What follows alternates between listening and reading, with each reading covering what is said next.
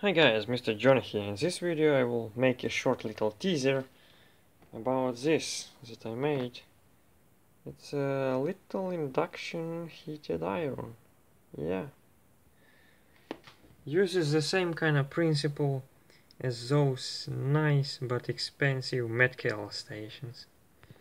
This one is handmade. The work coil, as you can see there, consists of 70 turns of wire, 0.5mm in diameter, around the tip for a Heiko 900M series irons, which you can find cheaply on eBay, and they're available in a large variety, so you can swap them very easily. Unlike some contraptions by that Russian blogger, this one has a feedback because it uses a heater from this kind of iron, but not from this one, but from this one uses thermistor as an element to sense the temperature. What I used there is a heater that was originally installed in a handpiece that came from this station, and that had a thermocouple. So that's exactly what is used here to sense the temperature. Then the thermocouple is fed into this little comparator using LM2904 with a little bit of feedback there to slow it down and to make it stable, so it switches on and off rather than flickering all over the place. It took me quite a bit of effort to find the excellent combination of turns. The work coil right now is 70 turns. Originally I was putting like about as much as I was able to fit on in single layer. So this one, it's about 40 turns, and it was great. But the problem is that if I wanted to have decent power, I had a low impedance load there, so the circuit here had to push quite a large current to get that power, and that caused the cord to heat up so much that it became squishy. No good. Because I was dissipating a good third of power going to the tip that this power supply was producing to hit that cable. No good. So what I did is I went and pretty much double the amount of turns. Now that's 70 turns. That's another flop that I made. This one is only 20 turns. Complete disaster.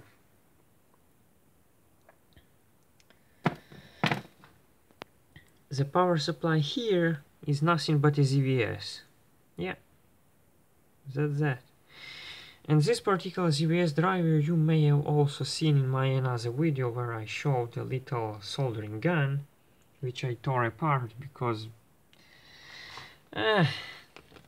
honestly I did not find much use for it. It's not because it is inconvenient. It is because most of the work I do within an arm's reach of a receptacle, pretty much always. So, and if a receptacle is not there, I can easily take a reasonably sized extension cord and have the full powered mains powered iron there. So the whole point of that little soldering gun is that it was battery powered, and it doesn't make sense to use battery where I can just plug in into outlet. So I tore it apart. I used the ZVS from it. Pretty boring. Right now the circuit is in prototyping stage, so I ain't gonna show you any schematics yet. I have to figure it all out. Power supply is this, set to about 16 volts. Current limit right now is 9 amps, something like that, but the circuit consumes right now maximum from the cold start. It consumes about 4 amps, which equals to about 60 watts maximum. And the thing will heat up within 15 seconds. Hot enough, it's hot enough to melt solder. The tip is cold, as you can see there. No burn marks or anything. it heats up really quick. Next I'm gonna go show you that it can solder to this. That I can successfully flow the solder on this big plane. I'm gonna turn it on.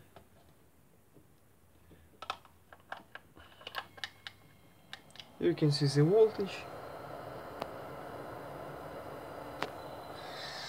Right. And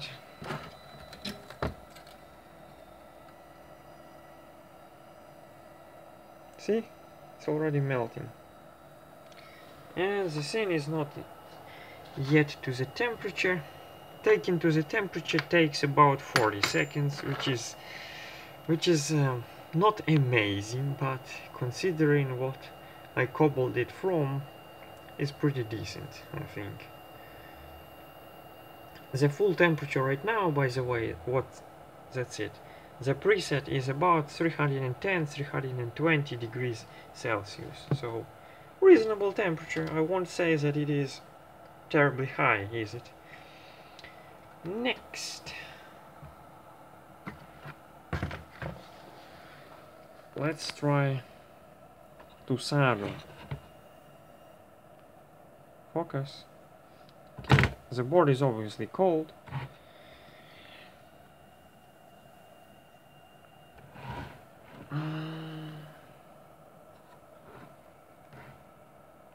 I soldered it before, as you can see, because it's not great, but anyway.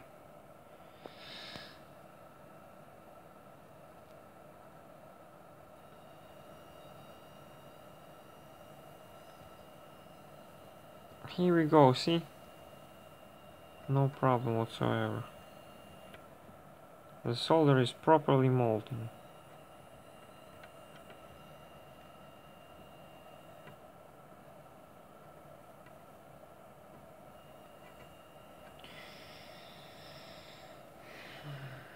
It has no problem desoldering components from a multi-layer boards, which is impressive for only 60 watts of power. But it is inductively heated, so it's much better than a usual stuff.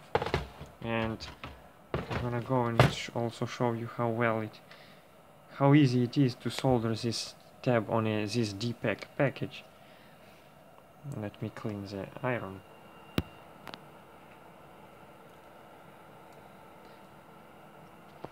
Right now the tip is held in place with a little shim that I made from a tuna can, which you can see there.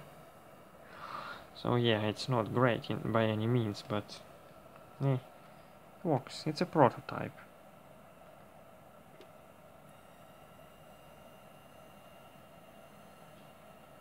And we're melted. See? Remember, that's only 310 degrees Celsius.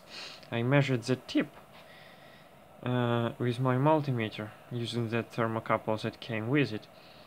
And I did a fair test by doing what I mean under that I left it idle like that. I left it like that, just sitting in thin air.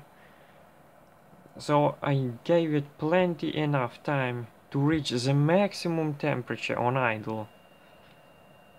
And the real temperature is gonna be less than that, especially when you touch something. The op-amp I'm using has a quite large input offset voltage, so right now the hysteresis of that comparator, which I did not add, that hysteresis is purely due to input offset of the op-amp, is about 20 degrees centigrade. Well, I'm lying, it was 14. I measured it to be 14 degrees.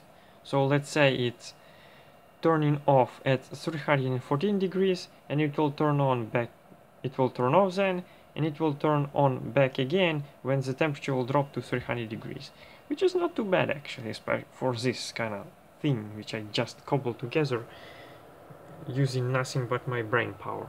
I did not even look for the information on the web. I just looked at those awesome medical stations and I wanted to make something similar. And again, that Russian YouTuber inspired me, but yet again, he screwed up. But I'm gonna take... Actually, he makes videos in English as well. If you're interested in this kind of things, I will kinda... Well, I won't really recommend, but I will advise you to take a look. You may like it, you may not like it. I don't know. He does not speak himself. The voiceover you see there is just some person he pays for that. So, but the problem there is if you watch his video, he used only one turn there and claimed that he made two videos about it. First it was a prototype with a thick, very thick wire on the work coil. Then he made this kind of, utilize this ZVS, put a one turn in the secondary there, and claimed that now you don't need thick wire in the work coil. Yes, because he had like about 15 turns in the work coil and only one turn there and powered from like 15 volts or so. The thing is that the wire, you don't have to use thick wire there purely for the reason because you're not outputting enough voltage there to consume much current to cause it to heat up. That's that. Right now the primary here is 10 turns. The secondary, I mean, sorry. Secondary is 10 turns. It consumes 4 amps maximum at the moment. I can beef it up even more, but the ZVS heats up. Now it's pretty much cold. Okay, that's that.